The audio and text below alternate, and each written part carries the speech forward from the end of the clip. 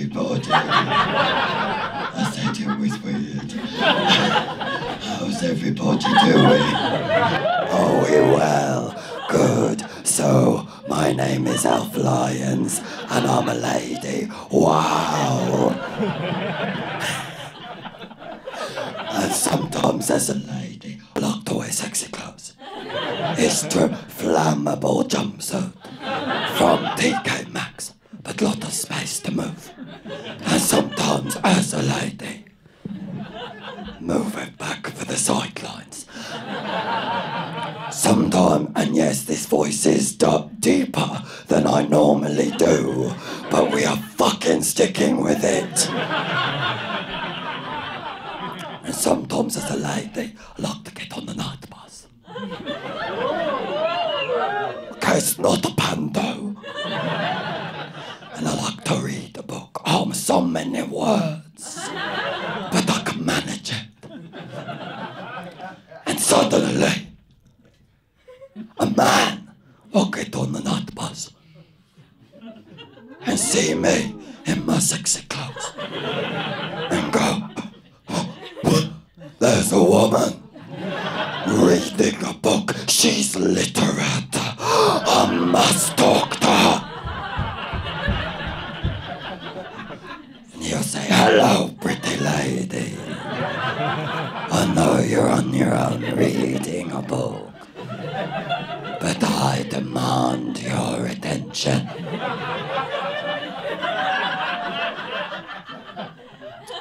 And I find that if I talk to them in this voice, they leave me alone.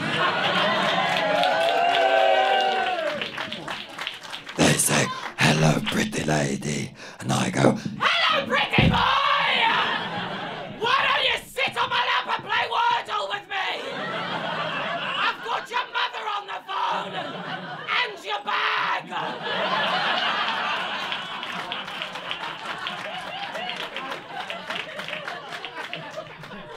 And they start crying, and I come.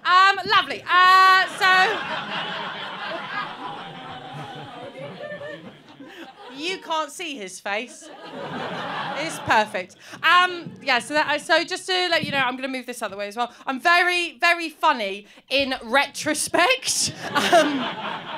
As one beautiful reviewer told me. I'm trying to be. So normally, what I do, I'm also going to be using a microphone. I don't really like using them, but I'm going to be doing that. So if I'm not very good at it. Oh, treat women better. So if I get distracted and I start, can you just be like, ooh, but don't do that noise. But you know what I mean? Yeah, do that friendly gesture like you're cuddling a jellyfish. So I'm trying to be more relatable. So basically, what I do is I'm a mime. I do mime. That's what I do with my body. I'm a trained mime. But my agents told me I'm not allowed to do mime anymore because it does not work on the radio. And I'm not landing podcasts very easily. So I'm doing some relatable stand-up. I find relatable humour very difficult to do because of my upbringing. And she was like, talk about your childhood. And I did. And she was like, not everyone grew up with a panic room, Elf. So I'm going to be, she's like, just talk about your normal dating experiences. So that's what this is. It's just going to be filth. Filth, filth, filth. And then, because originally I didn't want to do straight stand-up. I find straight stand-up quite difficult because normally I find eye contact quite difficult. So the thing is, with doing stand-up, you've got to do a lot of eye contact, and then you do it, and then I forget to blink, and then I end up looking at you like this, and you've just discovered what your version of Pennywise is, and it's me. Okay? Very okay, thank you. Because I originally wanted to do my new... So this is just...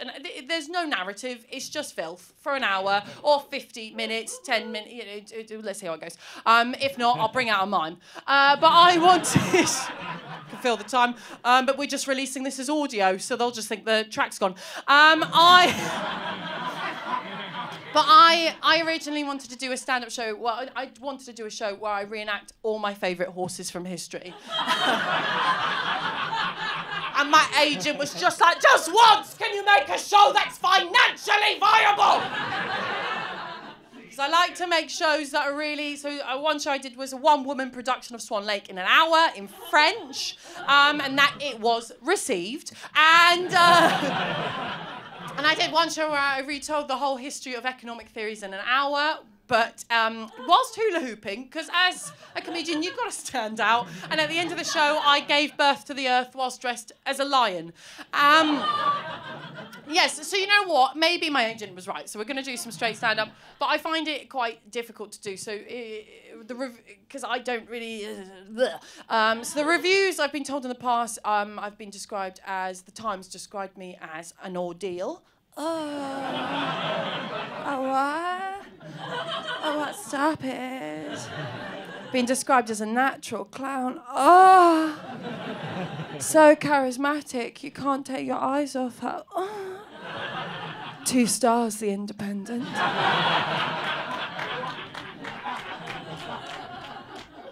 A lot to emotionally unpack. My favourite was an ungainly, absurdist, female comedian with very long arms. Because you got to know. A lot of people watch my comedy going, I'd enjoy her more if I just knew how long her arms were. So this is just it. This is an hour of filthy comedy because I've always been quite a sexual person. I really like love. I think it's quite fun. I love my body. Give me a cheer if you love your body. Oh, lovely, thank you. I don't mean like I love my body as in my body's like, oh, it's the best body in the whole wide world. But every day I wake up and I look myself in the mirror and I think, oh, well done. Good work, team. We've done it again. Different size, different jiggly bits, lovely jubbly. Let's go for a walk. I'm proud of all. This one's a B, this one's a D. My truth. I've always called this one J.K. Rowling, because at the beginning, I really liked her, but now she's a bit of a hassle. Covered in back rolls. Oh, and also I'm covered in cellulite. I'm like a tall, sexy orange. I love it. I love the fact when I lie on my side and it rains, it collects like rock pools for the animals, and I feel like Mother Nature. Feed from me, rats of London. I love my genitals, party and rave. I just love it all. It's nice. Do you know what? I'll tell you this. I know it's scripted. There is a script, but I am going to go off-piste. Because I just like to share. Oh, I've got to do the microphone, sorry. Thea, do I have to use the microphone? Yeah. Oh. That is the one time I will listen to a man!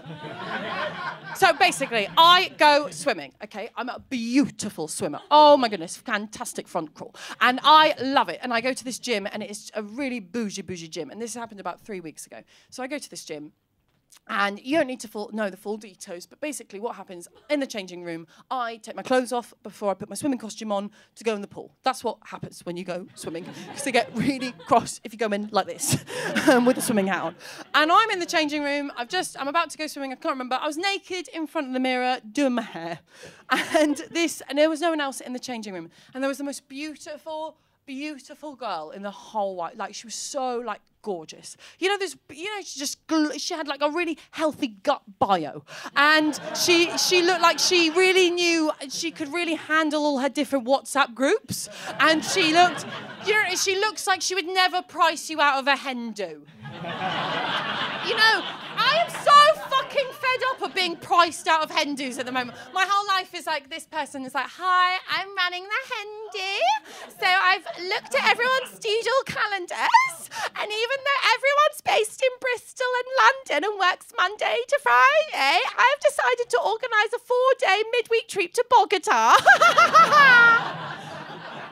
It will cost £5,000 each. I need it in cash.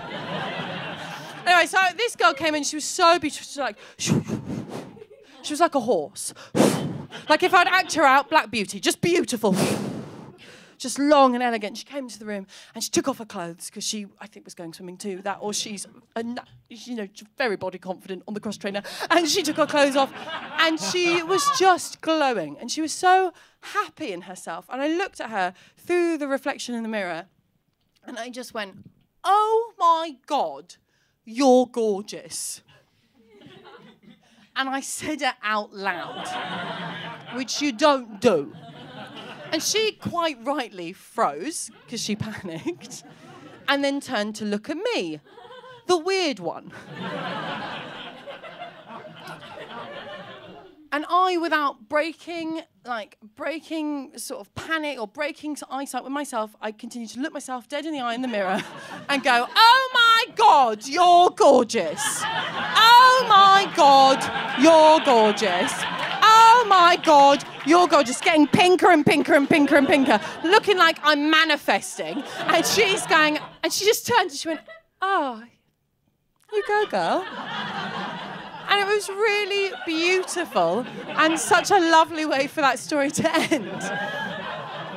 But the reason I'm stressed about it is that I go to this gym every single day to go swimming, and we've bumped into each other now multiple occasions in the changing room. In order for her not to realise what happened the first time, that means I have had to keep going, oh my God, you're gorgeous, to myself in the mirror. And everyone's like, who's that fucking weird woman with her eyes closed pretending to be a horse chanting to herself in the reflection? Just thought it was quite funny, so I thought I'd share. I mean, arguably, that's the point of this whole set. Imagine that in mime. I'll tell you this. I don't really, I find beginnings of stand-up shows really difficult. I've got a lot of rage in me. I think that's quite relatable, I suppose. Is it relatable? It's nodding. Great, that's exactly the response I want. It's very audible. But I've got a huge amount of rage in me, and I think that makes me quite intimidating and quite frightening to a lot of people. I think I'm friendly, but to a lot of people, they get very scared. And I did this I didn't realise how angry I was. I did this stand-up gig pre-COVID, and it was in Brighton. And it was at the Comedian. It was an all-female comedy gig. Because we've got those now, it wasn't a charity event. And it was wonderful. And the green room was lovely. No one had started taking cocaine yet at that point. It was just like everyone had eaten dinner. It was a really lovely, healthy space. We're all chatting. Everyone had a really healthy attitude to alcohol. And we're all in the green room having a lovely conversation. And then the organiser ran in and was like, I'm so sorry, but there is a stag do in the audience. And I don't know, I couldn't get them out. I didn't have a cup big enough. And I couldn't find any paper. I couldn't remove them. There's no windows. So I'm really sorry, they're on the front row. I don't know what to do. And everyone's panicked because stag do's are notoriously the worst audiences to have at a comedy gig, okay? And we were thinking, fuck, this is going to be terrible. And I thought, you know what? When I first started doing comedy, you know, it was so hard to have a bill with just one female comic on it. And the fact we've got an all-female comedy bill now, and there's a stag do in the audience.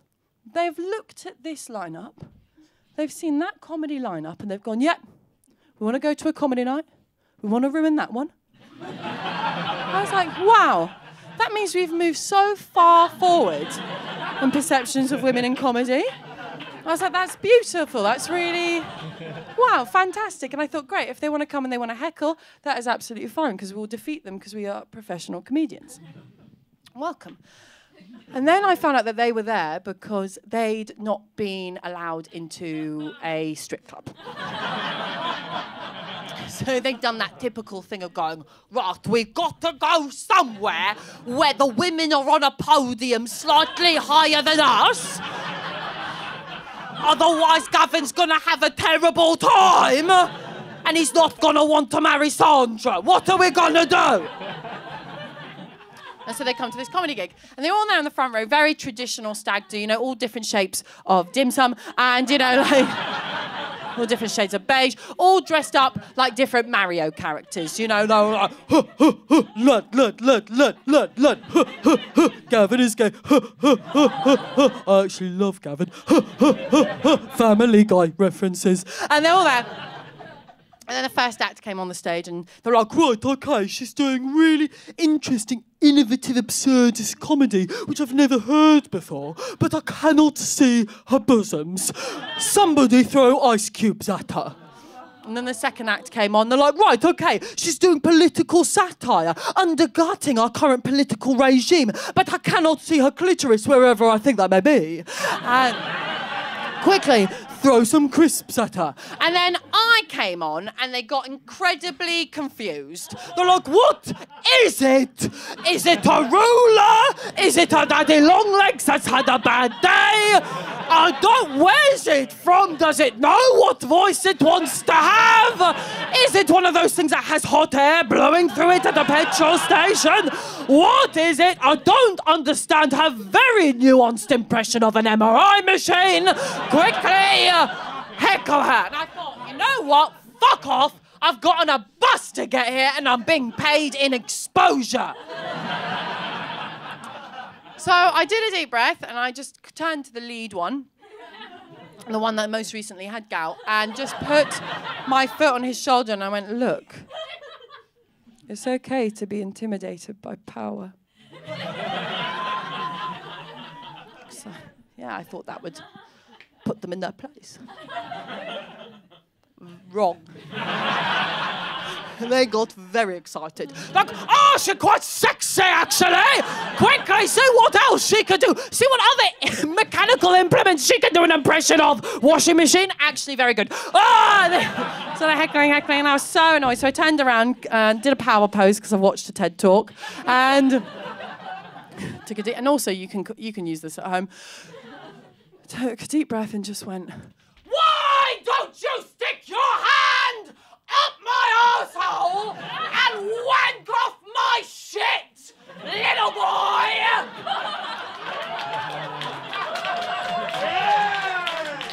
And they all started crying, and I came. And I got told again that was a bit intense. And I'll tell you another story, because I thought I managed that perfectly. But afterwards, all the other acts were like, oh, you're quite scary. But the washing machine impression, perfect. But I did another gig. Don't worry, I'm not just going to be listing all my comedy gigs. It's not one of those lines. But I was off to a gig, and it doesn't really matter, it was on the way to a gig, but I was walking across a road because the gig lived on the other side. The gig lived on the other side of the road. It's really important you know the geography. And I was listening to my audiobook, June, by Frank Herbert, quite complex, and I was really concentrating, and I was in my dirty little denims with my cellulite out, living my best life, feeling really confident. And this man was in his car on the road, so well done, correct place to be. Clearly wasn't doing that well, didn't have a ceiling on the car, and he saw me in my dirty little denims, and he leaned out and he went, "Bitch! Get your cunt out, please." Which I would argue is the most shocking part of that sentence. He's like, I objectify women, but I've got minis. And I was like, I paused my audiobook. I went, excuse me? And he was like, bitch, get out your cunt, please. I was like, this guy's done this before.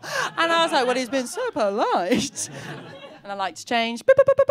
So I just walked in front of the road, stood in front of his car, rolled down my pants, rolled down my knickers, pulled out my tampon, and threw it into his car. And he looked very frightened. He's like, what is this magical crayon?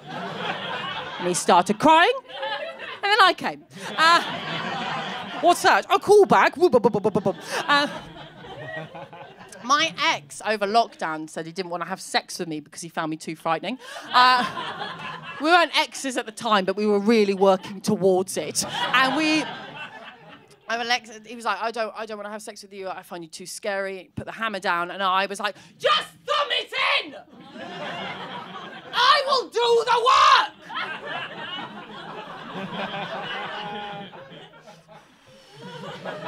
Be there on this Zoom meeting, and I'd just be dragging myself along the carpet like a dog with worms, going, fertilise me! Fertilise me! Fertilise me! My vibrator looked like it'd been through the dishwasher.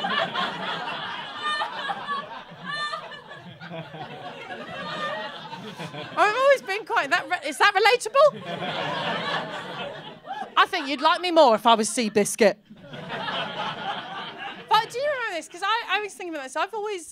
I am sexual, and it's really lovely being 30. Like, I'm 31, and when I said I love my body, I love every year I get older. I think it's genuinely amazing. I think it's like really cool, and I feel so at ease. And I also love the fact that I'm now too old for a lot of dads in their 40s for their second marriage. I love that. And I'm now too old for a lot of my male friends in their 30s who are like, you know what? I've just met this really mature 22-year-old. And I'm like, is she mature? She's so mature. And I'm like, do you know who's also mature? Yeah, someone your own fucking age. Well, I love that, but I was finding this because you know what was funny? I think there was a man on the train who looked at me and he kept on saying, I was like, excuse me, is everything all right? And he went, I just wanted to say that you were going to make a beautiful 65-year-old. I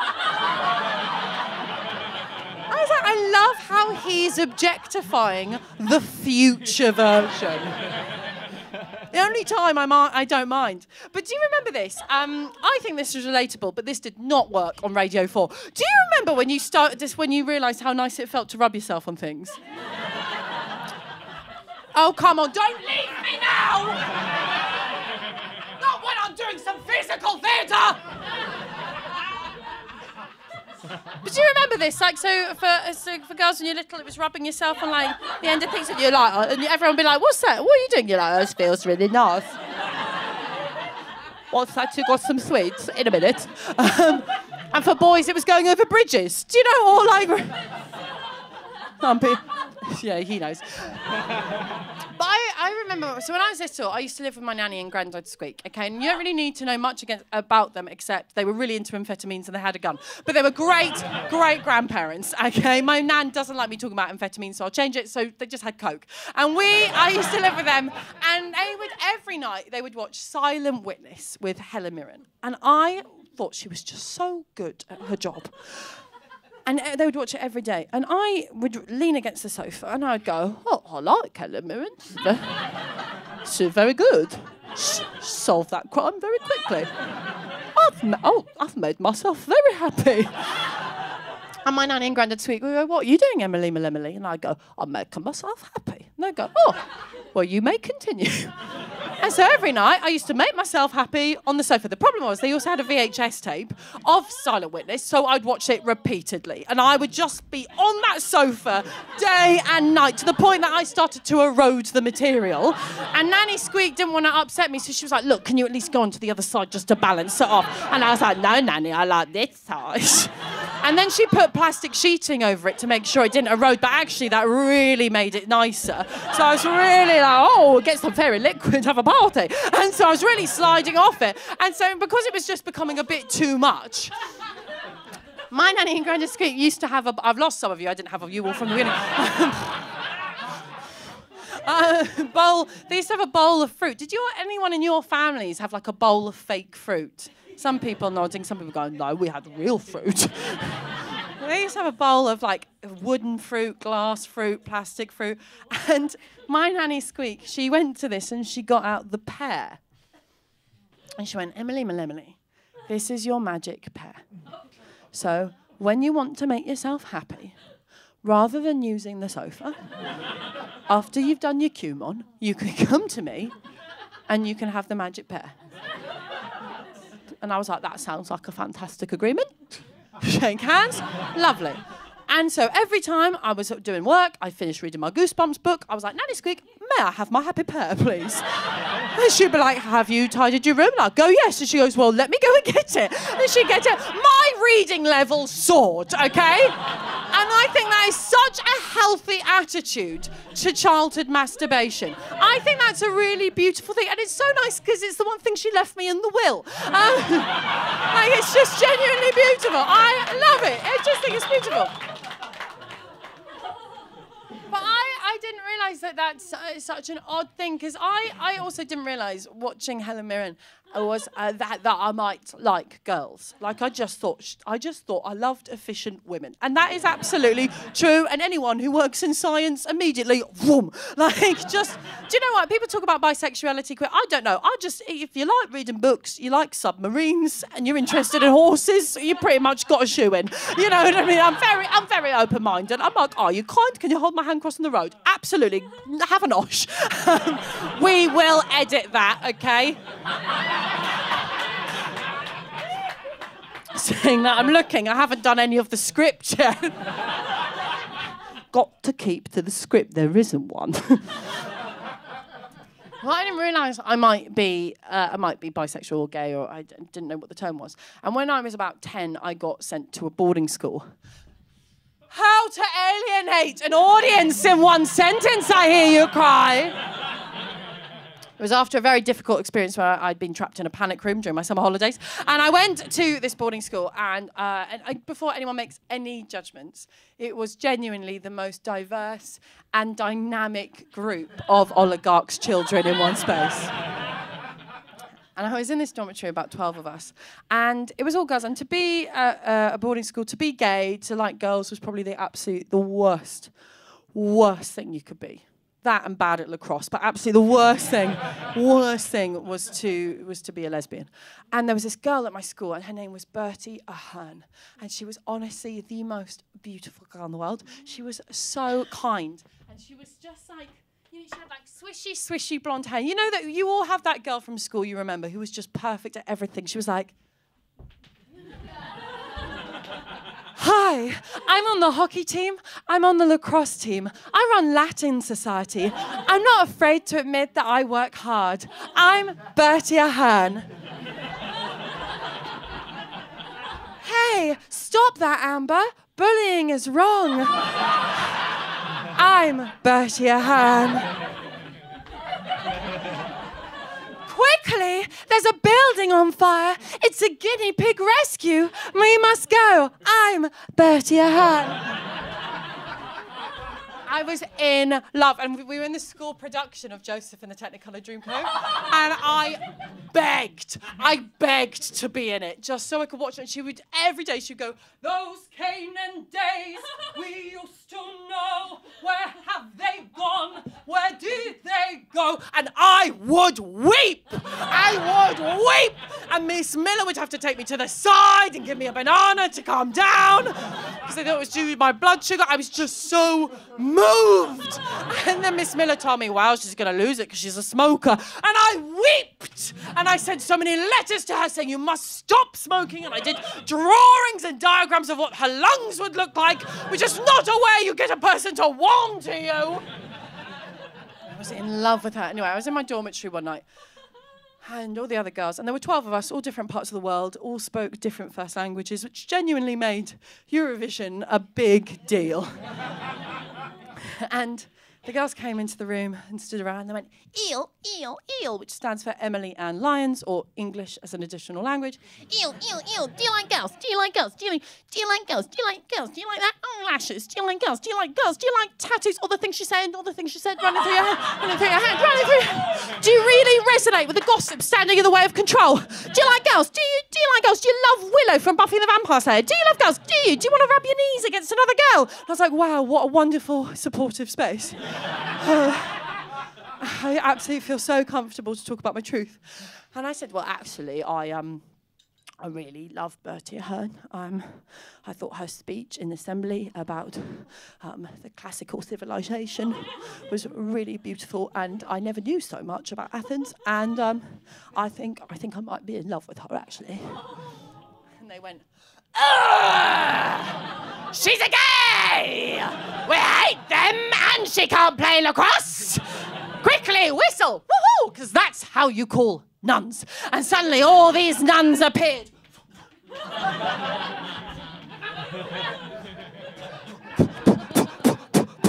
12 nuns, a disciple of nuns, all around there looking at me. And they were like, she's a gay! And they were like, burn her! And genuinely, because they moved me into the sick room for a week because they deemed me a health and safety risk to the other girls, and the girls didn't feel safe in my company. So I got moved to it. I didn't mind it because it reminded me of a panic room. And so I was like, it's fine with me. I got my book on submarines. And I was in this room, and eventually I had to apologise and say I wasn't actually in love with Bertie Hearn. I just thought she had really nice eyelashes, and she just worked incredibly hard, and she was proof of what you could do with your GCSEs. And I was eventually moved back into the dormitory. And it was really stressful because she never spoke to me again. And I always found it really... I'll turn that the other way. I got that trap there. But it was weird because even now, like, I'm a 31-year-old woman, and I'm very confident, and I feel very... I think I'm a very nice person. I find it... I've never been able to be in a relationship with a woman. And I think it's because subconsciously in my head, I find it really hard to chat women up because I always think in my head, I'm a threat, or I'm not... You know, I'm dangerous. And it's hard because I try and chat up women, and I'm really, really bad at it. Like, I'm awful. Like, no offense, like chatting up men. Oh my God, so easy. It's so easy. Sleeping with a man in London is easier than getting an Uber, okay? It takes you longer than 6 minutes. I'm like, fuck this shit. Is there anyone called John in the house? Boom. Easy, easy peasy. But trying to, like, chatting up boys, it's just like, hi, vroom, done. Hi, I don't have any opinions. Vroom, hi, I love your feedback on my stand-up comedy set. Vroom, hi, do you want to walk around a graveyard with me? Vroom. You've died. Do you need water? You're right, you're okay. Yeah, no offence, it would be a nightmare if you died, just for editing. Don't be selfish. The only time that I end up getting chatted up or chatting to girls tends to actually be after a comedy gig, right? So I will tend to do a comedy gig, and most people watch and they're like, okay, she seems relatively stable. It's evident the fluoxetine's kicked in. Do you know what I mean? She seems fairly, you know, literate. She evidently knows a lot about horses. Yeah, why not? And I'll finish the set, and then this girl will tend to approach me after a set. Hi. My name's Topaz.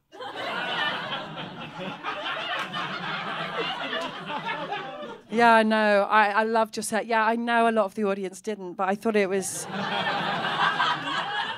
I thought the MRI machine was great. Yeah, so I'm 32. I'm a PhD student in archaeology. Isn't it interesting how sometimes the thesis tells you more about the researcher than the research itself? Oh, what's this? Oh, it's just a Jack Kerouac quote on my arm. And that's my dog, a Gatsby. I love succulents. I was wondering, I don't know how you feel, but maybe you could come back to mine and play Warhammer. What? I'm so multifaceted. I've got a vinyl player. We can just dance to some LPs. Have you heard of Bob Dylan? We can have some turmeric tea, and maybe I can read you some poetry by Mary Oliver. How does that sound?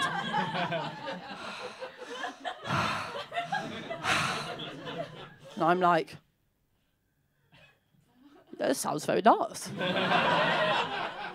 Yeah, I'm quite up for that. Yeah, sure, I can paint some. Have you got Warhammer 40,000? Some Tyranids, some Space Hawks? I'll do that, yeah. Fine. She was great. Let me just go and get my boyfriend, Bill. And then Bill appears. I'm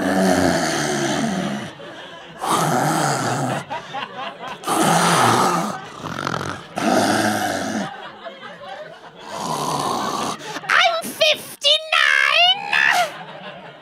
I'm wearing a fedora. What's this, my friend? A ukulele? Do you like the Beatles? Oh, it's a latex jacket.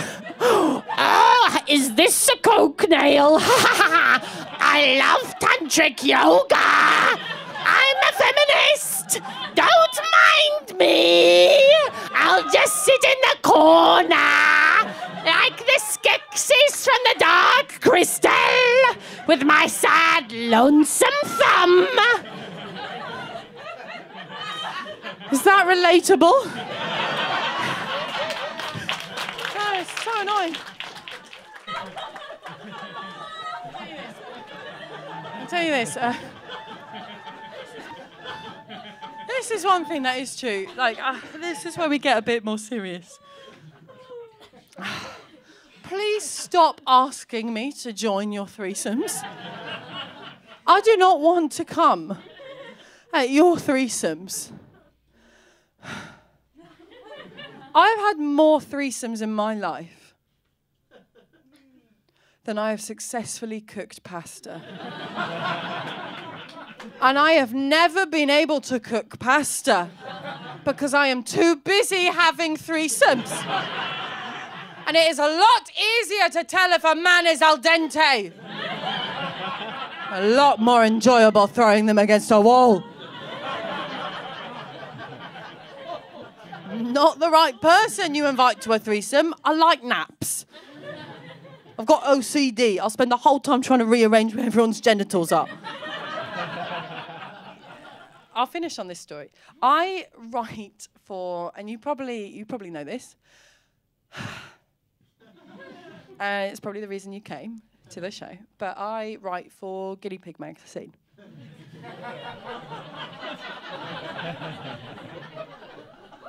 Thank you. I'll do signatures at the end. So I write for Guinea Pig magazine. I used to be the celebrity writer. And then too many people wrote in saying they don't know who I am. And so now I just write. So give me a cheer if any of you got guinea pigs. Oh, who's got a pit bull?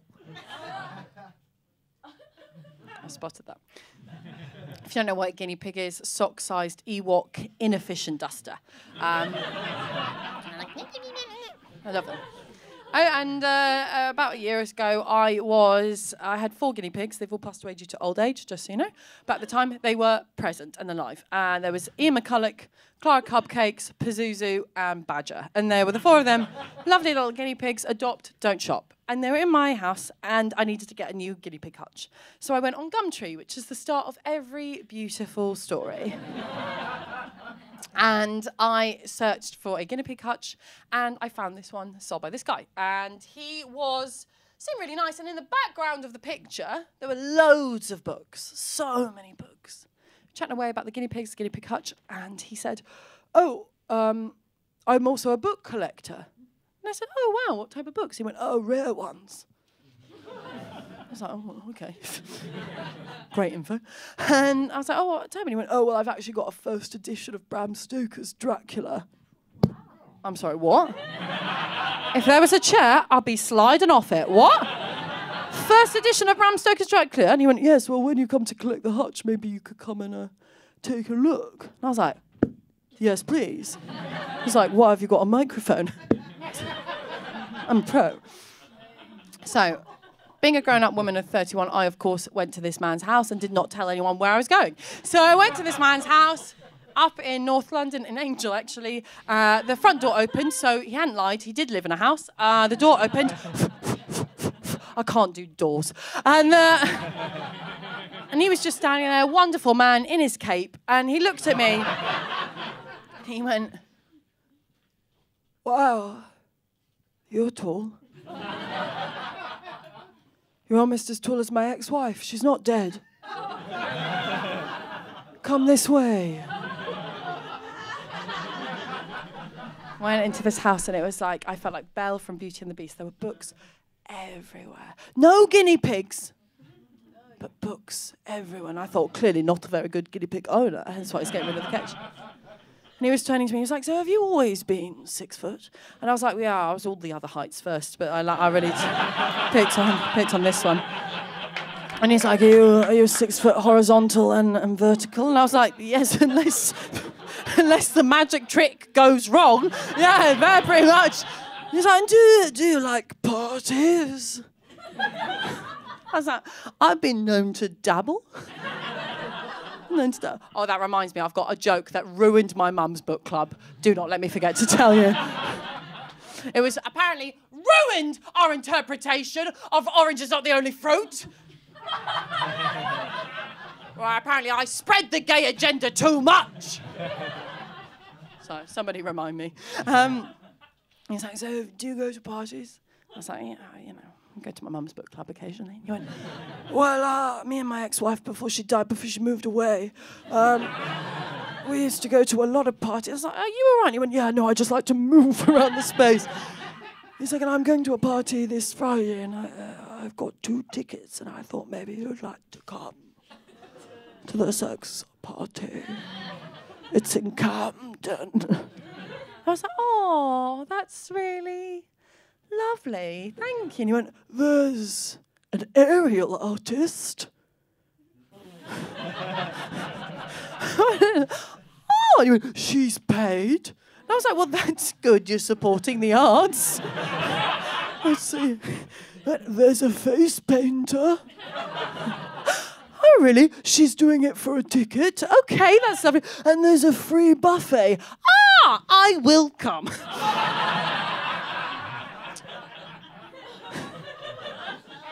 So the agreement was I'd turn up at his, he'd cook us dinner, we'd have a bottle of wine, and then he'd get us an Addison Lee.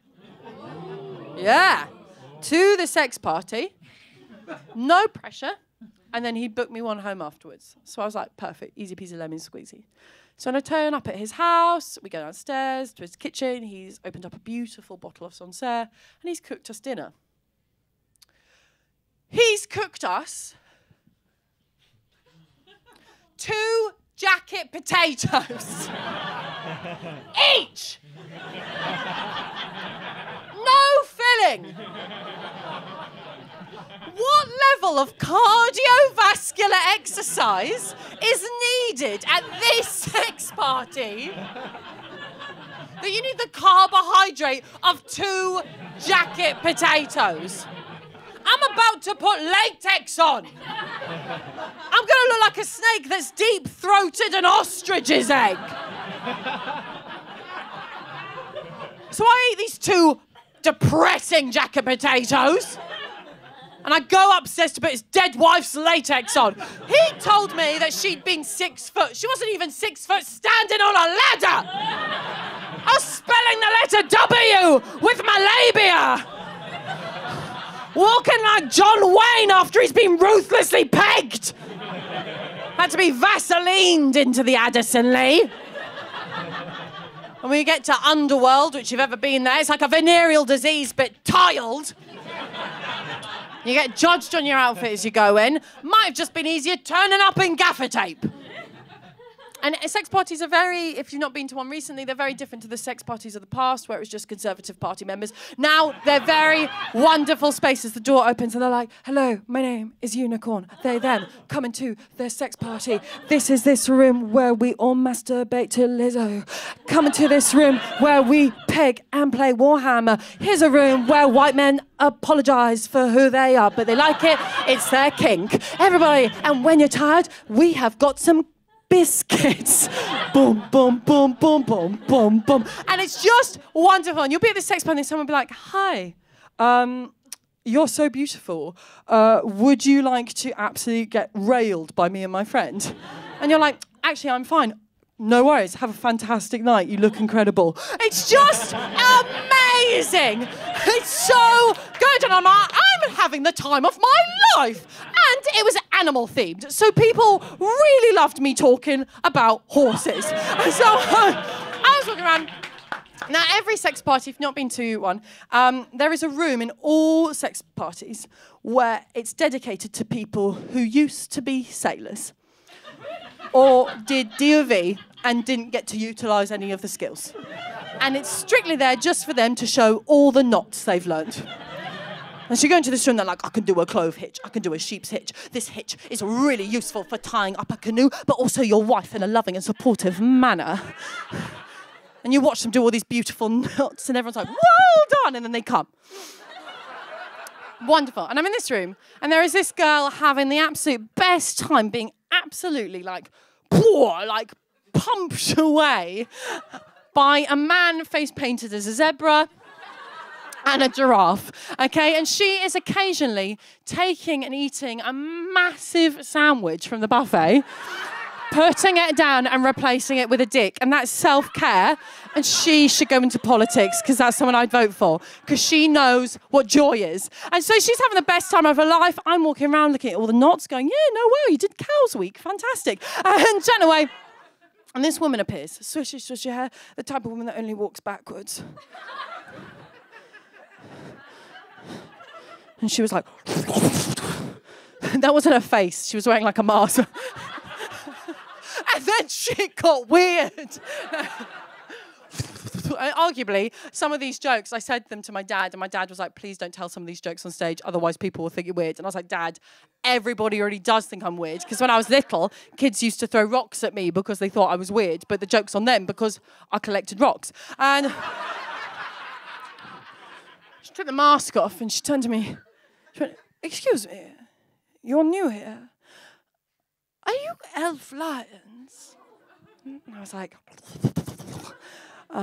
yes, I am. And she went, do you write for Guinea Pig magazine? I was like, yes, I do. She went, me and my husband, boop, boop. And this man dressed as a dog appeared. He was like, and a bowl with his name on. She was pouring champagne into it. Again, brilliant relationship there. Like, me and my husband, we rescue guinea pigs. Show her the pictures. And he removed his phone and was showing me all these pictures of guinea pigs that they rescue. Oh, we named them after our favourite economist. So this is Milton Friedman, this is John Maynard Keynes. And so we're looking at these, and as we're talking about the guinea pigs, this woman here getting railed, just like, sorry, excuse me, I don't mean to interrupt, but did you mention guinea pigs? When I was a child, I saved lots of guinea pigs from a burning building.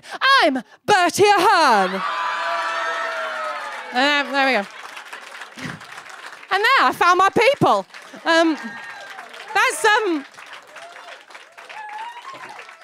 That's basically the show. There used to be a sad, we'll cut this bit, but there used to be a sad bit in it, but I got rid of it because I was like, I did enjoy it. Pardon? Oh, thanks, babe. I'll come to it in a minute, but thank you. Oh, what a nice crowd. So it was really joyful to do that. And do you know what? I'm going to edit it as well. I've got this idea. So once you send me the footage, I was thinking I could cut, Pazuzu from The Exorcist during the show. I could cut glimpses of it. So when people are watching it on YouTube, they'll be like, what the fuck's going on? Do you know what I mean? I'm just like, I'm like, how can I make my career progression even harder? I'll tell you this story. So this is a joke that said my mum said ruined book club. Which I helped set up with her, actually, but it's a good book club. They didn't read my book on vampires. Anyway. So, cunnilingus. What a lovely day. Nibble, nibble. Now, if there are any femmes in the room and you are dating a male, masculine person who does not want to go down on you, who's like, no, thank you. I can't work it out. What are all the little bits? It's like a filofax. I can't work it out. This origami looking sashimi feeling love dungeon. I can't work it out. There's too many layers. I'll get lost in it. I don't want to go down there. Kill him. He doesn't deserve you. But if also you're on your period ever, and because normally on your period, sometimes you're like, oh, yes, please. You're like, whoa. We don't fucking know, but it's like, it's so good, isn't it? You're like, yes. You're like a sexy The Shining lift doors. And you're like, oh, yeah. I love my crowd. And sometimes you're on your period and you're like, I want to do so. Maybe you could go. And they're like, no. I'm going to be sick. That's disgusting. Burn the witch. Burn the witch. I don't want to go down there, but please look at my sad little dead rabbit hanging out of a dog's mouth. Look at that. Oh, I've boiled it. Oh, oh, stick that in there. Oh, I've done hockey. Look at him. If they're like, oh, I don't want to go down then. You call me, and I will kill them. Because the thing is, being a lesbian and vegan, I don't have a choice. It's the only way I can get iron.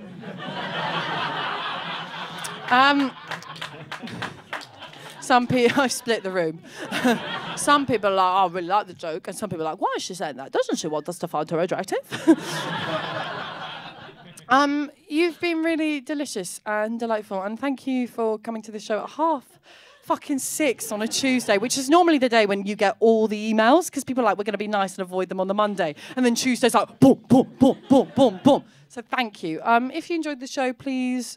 I mean, I'm not going to do it again, actually, but I mean, just tweet it and say that you enjoyed it, or follow me on Instagram. And actually, I'm doing my horror show, Raven, and it's oh, thank you.